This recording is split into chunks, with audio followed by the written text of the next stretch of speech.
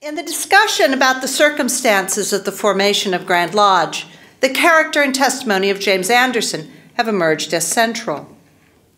Ooh, there we go. We have shown that there are serious grounds for doubting his account of the revival of Grand Lodge, but perhaps one of the most fascinating aspects of this research as it is developing has been the way in which Anderson is emerging as a much more complex and conflicted character than previous writing on him has suggested. One problem with Anderson is that too firm a distinction has frequently been drawn between his Masonic and non-Masonic activities. But it's impossible to understand the different aspects of his career in isolation. We have many sources with which to explore Anderson's career, including snippets of which are up there. The minute books of his Presbyterian chapel, a catalog of his remarkable library, the release register of the Fleet Prison, and his religious writings. These sources have not hitherto been used by Masonic scholars, and they deserve much more attention. They illustrate how Anderson's thought was deeply rooted in Scottish Calvinist traditions, and his Scottish education connected him with the early European Enlightenment, particularly in the Netherlands. We believe these contexts are essential for understanding the formation of the early Grand Lodge and interpreting Anderson's role in it. This may be the only image of Anderson, and I suspect he wouldn't like it any more than he's going to like what I'm having to say. To illustrate this, I'd like to share with you some work that I have recently been doing on Anderson's revision of the first charge in the 1738 constitutions. When David Hackett published That Religion in Which All Men Agree, Freemasonry in American Culture, in 2014, he chose a title echoing James Anderson's famous phrase from the Constitutions of the Freemasons. Hackett states, taking the latitudinarian view shared by moderate Anglican priests and Protestant dissenters, Anderson pledged the fraternity in a position midway between a parochial high church Anglicanism and an unbelieving natural religion. This analysis is typical, but is it accurate? And even if the early Grand Lodge did intend to endorse broad tolerance towards religion, was that also Anderson's intent? Returning to the primary sources left by Anderson argues for a more nuanced interpretation of what he meant by that phrase in his composition of the first charge of Freemasonry. My goodness. I don't need it, it's all right. To understand the intellectual background Anderson brought to the task, we must set aside preconceived notions of late 17th century Scotland as an isolated backwater. Rather, as Esther Myers argues in her study of Scots students who went to the continent to finish their studies, the nation's far-flung mercantile outposts and intellectual contacts, especially with the Netherlands, gave Scotland an actively European vantage point, linking it closely to events and ideas on the continent. When scholars finished, they frequently came back to share the newest ideas and pedagogical techniques at Scotland's own schools and universities, adapting the academically rigorous, religiously moderate, and scientifically forward-looking Dutch model to the political and confessional situation in Scotland. A key truth to consider here is that the Enlightenment was not a monolithic movement, but unfolded in distinct ways depending on national circumstances. Scholars did not leave Scotland solely or even mainly on account of the superiority of foreign schools, for the Scottish schools increasingly held their own academically. Rather, throughout Scotland's long Reformation, the universities were beset by periodic waves of political and religious violence and persecution. In Aberdeen, the universities were purged 5 times, 4 between 1630 and 1716. Despite these challenges, returning scholars often found teaching positions, for from the 16th through the 18th century, Scotland boasted a higher proportion of universities to population than any country in Europe, with Anderson's hometown of Aberdeen hosting 2 of them, King's and Marshall. Anderson earned an undergraduate degree termed a Master of Arts and completed graduate work in divinity at Marshall at a time when Paul Wood observes the university was infused with the most current trends in early Enlightenment and continental education. Despite the traditional structure of the Marshall curriculum, based on Latin lectures of the trivium and quadrivium, regents and chairs of distinct subjects incorporated the new science into their lectures well before either Oxford or Cambridge. In 1698, Anderson completed his undergraduate studies, and while there's no mention in the university record of him studying as a postgraduate, the bursary supporting him for divinity studies does appear in the Aberdeen Council records. The result of graduate study would normally have been licensure for preaching, such as this, licensure for preaching followed by ordination in Scotland. Instead, he went south to England. Thus, after 8 years of university, Anderson completed what should be acknowledged was as rigorous and frankly forward-thinking a university education as could be obtained at that time anywhere in the British Isles. However, any hint of latitudinarianism in religion was quickly quashed. Contemporary Scottish universities were primarily institutions for breeding up rigorously orthodox Calvinist ministers.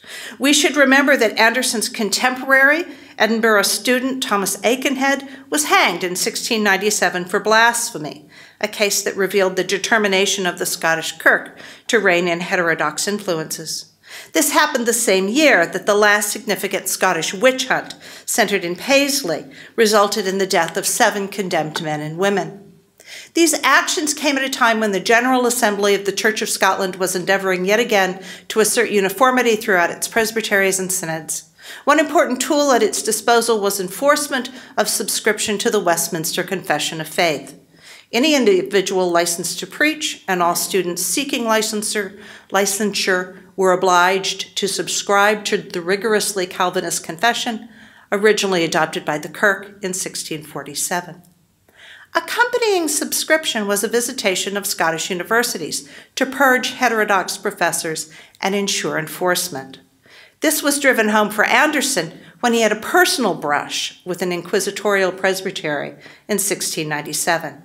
He was only 19 when he was called as a witness in an investigation into irregularities in the behavior of a local minister, who, amongst other offenses, allegedly boasted that, quote, the way to be a Presbyterian minister was to speak nonsense with authority, end quote.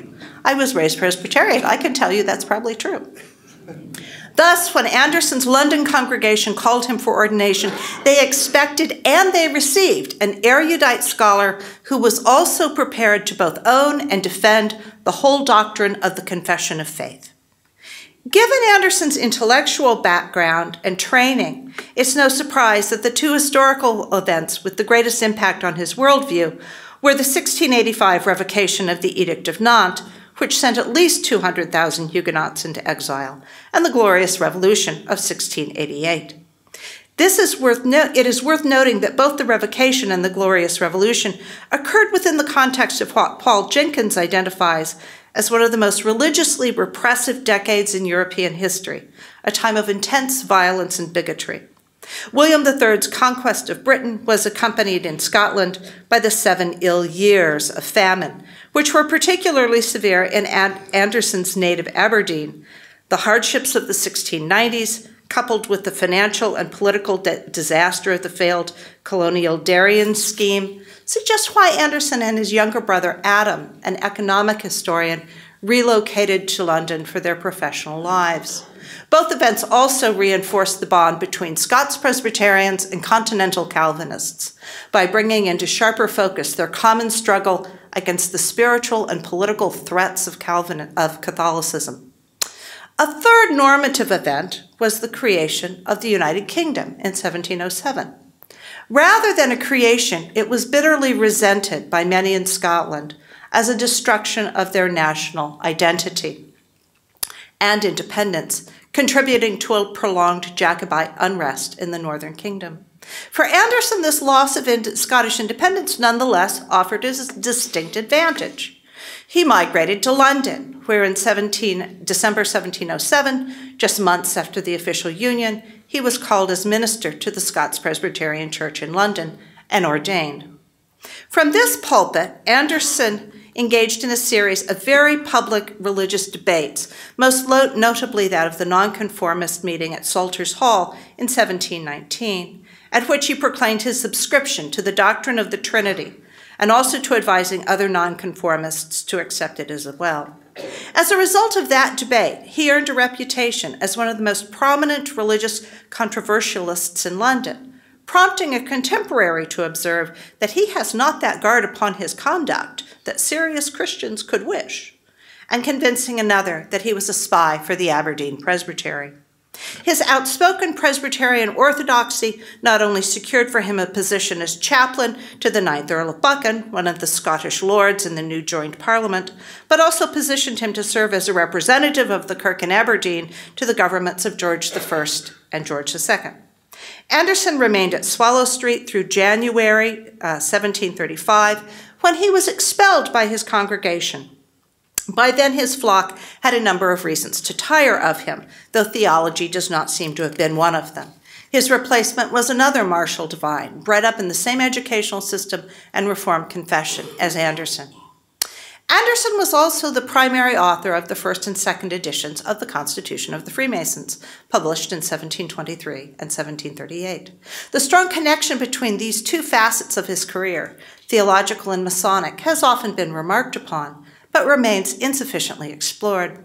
The purpose of this essay, then, is to demonstrate what can be discovered by turning to primary sources to address the question of what Anderson intended by the wording he used in the first charge of Freemasonry, especially in the 1738 edition of the Constitution. This edition is of particular interest because it is a product of Anderson's mature theological beliefs and historical methods, and because the phrasing he uses for the first charge differs so markedly from that used in the 1723 edition, and indeed from subsequent editions of the Constitution. The evidence argues persuasively that Anderson and his publishers, Caesar Ward and Richard Chandler, undertook what became the 1738 edition primarily for financial reasons. Chandler and Ward were ambitious to expand their business and had recently established bookshops in both Scarborough and York, in addition to their base in London. All three were destined for financial disappointment. In the face of mounting debts, Chandler took his own life in 1744. The next year, Ward was forced into bankruptcy. Dealing just with Anderson for now, we must recognize that his finances were a perpetual challenge. London nonconformist ministers were poorly paid, their incomes dependent on what their congregants could donate. Reading the Sessions book for the Swallow Street Chapel reveals that by 1734, Anderson was on extremely poor terms with his congregation. Anticipating a rupture, he personally leased space for a new congregation adjacent to the Leicester House residence of the Prince of Wales. It was an expense he could ill afford, and the chapel failed to thrive. Worse, Anderson's concern about losing the Swallow Street pulpit was entirely justified, and the March 1734 delivery of a new crown lease to the chapel in his name only was a surprise and a final straw for his congregation, who sought a new minister from Aberdeen, William Cruikshank, and ignominiously Anderson was obliged to perform Cruikshank's ordination in January 1735. Ejected from his pulpit, Anderson set about to find other sources of income. The minutes tell us that he presented a memorial to the Grand Lodge the month after installing his ministerial successor, lodging complaints about William Smith's piracy of text from the first constitutions for his own pocket companion. Anderson requested authorization to publish a second edition of the Constitutions with exclusive Grand Lodge approval. He soon had ample time to devote to the task, imprisoned as an insolvent debtor in London's Free Prison from late December 1735 until his death in 1739. The nature of his debt is unclear, though contemporaries cited both the expense of his large personal library and his involvement in a tapestry weaving bubble. Prison records show he was never discharged. Permission to publish a new edition of the Constitutions with the imprimatur of Grand Lodge presented Anderson and his publishers with the opportunity to bring out a new and vastly larger work to their mutual profit. It's important to note that here, as in 1723, Anderson was paid by the page, a common practice known as copy money, and it was his publishers who owned the copyright. To return to the first charge in 1738, Anderson writes this, which I'm not going to read word for word because I don't have enough time. But it's a much more complex charge than the first charge that appears in the 1723 constitutions. And to understand what he means by things like the 3 great articles of Noah and the true Noachides and the religion in which all men agree, we need to turn to Anderson's theological writings, especially his 1733 Unity in Trinity and Trinity in Unity, to determine what he means by key terms. This work is critical to understanding Anderson's theology. Not only is it a continuation of his stance at the Salters Hall debate, but the timing and description reveal it is the work upon whose merit he acquired a Doctor of Divinity degree from Marshall in 1733. Anderson terms Unity and Trinity a dissertation or an argument. While doctorates in divinity were not often awarded by Scottish universities in the early modern period because they savor of popery, attitudes began to change by the 18th century, with some doctorates awarded on the basis of presentation of a thesis on a commonplace of theology. P.J. Anderson's publications of the Marshall Records lists a doctorate of divinity awarded as a gift to a divine in England in 1733 on receipt of a diploma fee of £20 sterling. This has long been identified as James Anderson's degree, acquired to support publication of the royal genealogies. But its association with Unity and Trinity better fits Marshall's theological agenda and underscores Anderson's continued orthodoxy. This broadening of our research beyond Masonic historiography for evidence is crucial because Anderson did not choose his terminology with solely or even primarily a Masonic context in mind. Of particular interest in the first charge is Anderson's introduction of the Notochai, pronounced in all sorts of different ways. You choose the one you like, and I will too. And the 3 great articles of Noah. Neither term appears in the 1723 constitutions, though Anderson features them prominently in Unity and Trinity. Indeed, an examination of this work does much to clarify his position in the theological landscape of the early 18th century. Anderson uses this text to press the strongly orthodox position he took in the Salters Hall debate controversy, namely that nonconformist clergy of the 3 main denominations, Presbyterians, Independents, and Congregationalists, should be vocal in their belief in the Trinity as defined by Scripture, which Anderson describes as a trinity of persons and a unity of essence. Anything less or other is not orthodox, and in Anderson's view, not Christian. Thus, in Unity and Trinity, he systematically demonstrates why modern Jews, Arians, Socinians, and other adversaries that affect no name are not orthodox, and more to the point, do not adhere to that religion in which all men agree. Further, he specifically denounces Unitarians, polytheists, Manichaeans, Catholics, voluptuous persons of all parties, which includes those libertines he mentions in the constitutions, as well as, and he's specific about this, philosophers and mathematicians who rely on reason and science to discover the nature of God. About these last 2, Anderson asserts, "We have reason to thank God for this discovery of himself in his written word, when it could not be known by the light of nature, nor by all the rational inquiries of the learned." If all of these seekers fall short of that religion in which all men agree, then who gains Anderson's approbation? Those who follow the 3 great articles of Noah, the true Notochai. But in this, Anderson seems to be a theological innovator. If he writes the constitutions in part to give greater specificity to Freemasonry, with Unity and Trinity, he attempts to accomplish the same for Christian orthodoxy. A survey of the theological works Anderson held in his personal library demonstrates his passionate adherence to Calvinism and his involvement in the controversies raging between theologians of various Protestant denominations. Of the approximately 1,200 works described in the book sale catalog after his death, nearly 400 are about the history of religious controversies, with an emphasis on the Protestant Reformation and subsequent emergence of new denominations.